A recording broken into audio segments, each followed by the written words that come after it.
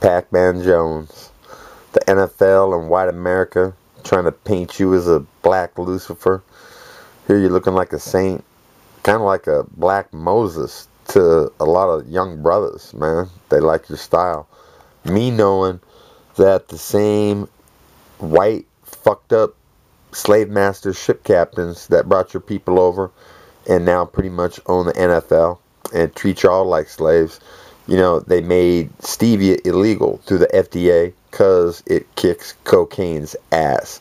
And lots of it cures, man. Vanishes fat, vanishes tumors, vanishes cancer, vanishes diabetes. Got all the proof.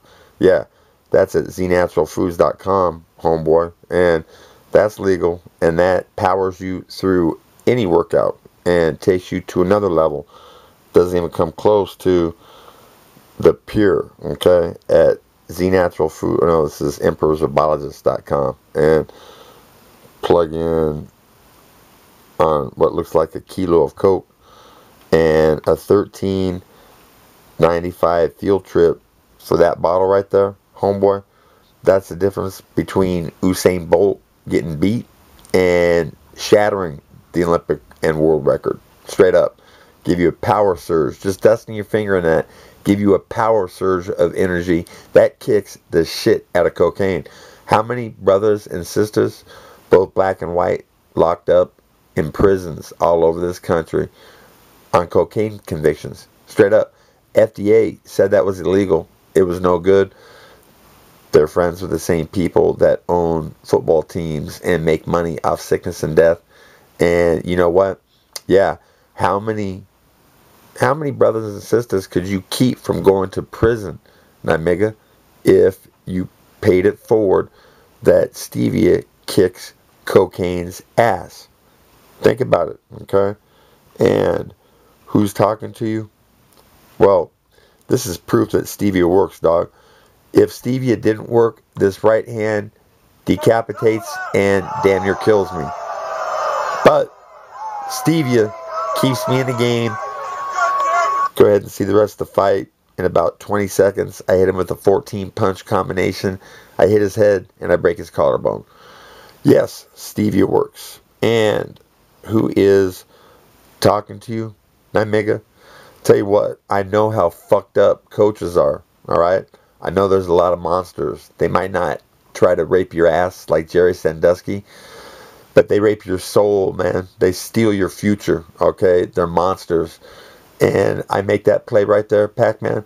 Guess what? I get fired. Fucking I quit immediately on the spot. I choose boxing. And guess what? Yeah, 20-something years later, sitting on my ass, eating like a pig because of massive amounts of stevia.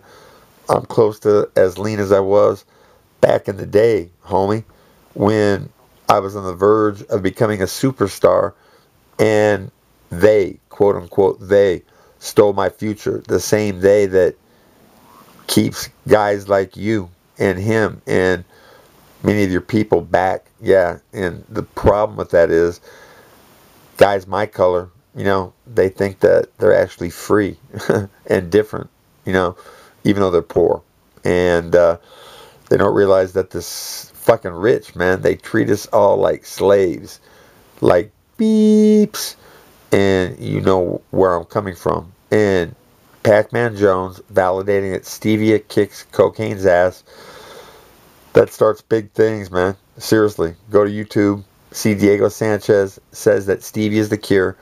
Listen to what he says, and then see all the soap float at the blend, at the end of a blend.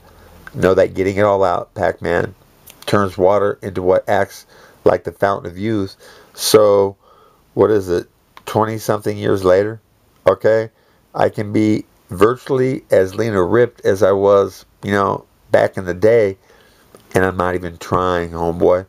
Bottle that up, sell it, and it makes up for Lincoln's lie. No reparations for the slaves.